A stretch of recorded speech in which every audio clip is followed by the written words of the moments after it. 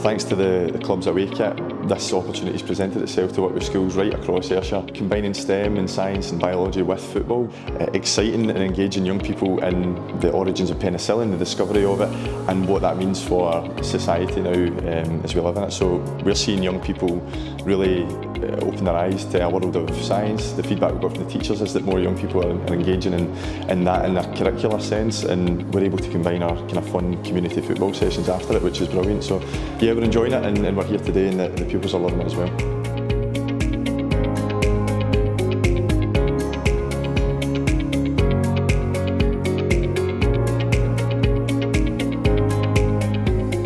Does anyone know who invented penicillin? Yep. Sir Alexander Fleming. And does anyone know what school he went to? Well, not this exact one, but yeah, Kilmarnock Academy. Good job. The feedback is the strip is excellent and I love the look of the strip, so that's the first feedback. The fact we've got Kilmarnock supporters clubs up in a science lab, you know, there's a huge connection there, but yeah, it started to get folk thinking about that illustrious history of ours.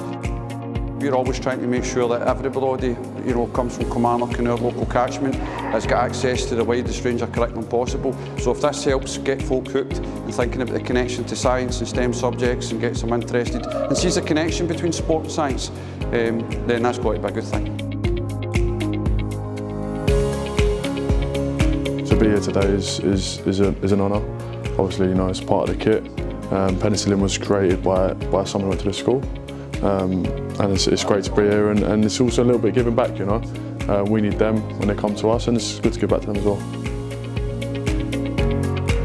I think it's brilliant that the club have done that, you know. It's you know, it's a bit of a homage, but I think it's a brilliant kit anyway. I think it's really well designed. I love the colour of it. You know, I got my first goal of the season in it. That's always a good thing for me.